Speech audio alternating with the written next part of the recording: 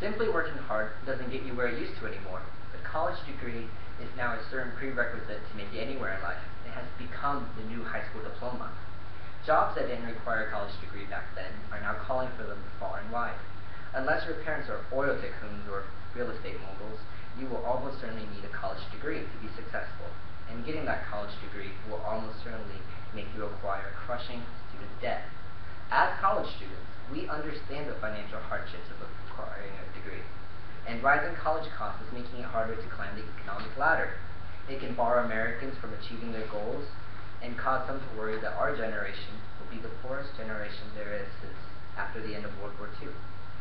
With the astronomical rise in college costs, the American dream is harder to find. Today, I will talk about how college debt has reached new heights, the impacts to students and families, and what can be done about the crisis. Now we will explore the history behind college costs. The numbers are in $1.1 trillion. That's trillion with a T. At the end of 2014, that is the total amount of student debt in America. As according to the Federal Reserve, it has surpassed credit card debt to be the #2 debt in America, only behind mortgages. It has quadrupled in the last decade. And as you can see in this chart, the cost has slowly risen in the last decade to reach $1 trillion by 2013. Just to put that number in perspective, $1 trillion can cover 4,000 celebrity divorce settlements, allow you to spend $1 million a day for the next 3,000 years, can cover a year's salary for 18 million teachers, and also allows you to buy 41 million Toyota Prius. And according to College Board, the cost of attending a 4-year public university was $3,500 in the year 2000. Today, that number is well over $9,000. This rise is not because more students are attending college. Data from the United States Department of Education found out that enrollment was only 31%, while loan debt has surged to 105% in the same time frame. The main culprit behind this is reduced funding from state and local governments. Strained budgets have caused colleges to rise their costs on students to make up the losses. Furthermore, we will now talk about the impacts on students and the overall economy. The statistics don't lie. $300,000. That's how much a college graduate would earn more in a single working lifetime compared to his high school counterpart. As you can see in this chart here, college graduates with a bachelor's degree would earn $55,000 in a year compared to those who only have a high school degree with $35,000 in a year. And also, those who only have a high school degree are twice as likely to be unemployed compared to those with a bachelor's degree. A Georgetown University review projects that by 2020, 63% of all jobs in America will require some college. So in short, going to college will afford you to a wider variety of higher paying jobs, and those who cannot will be left in the dust.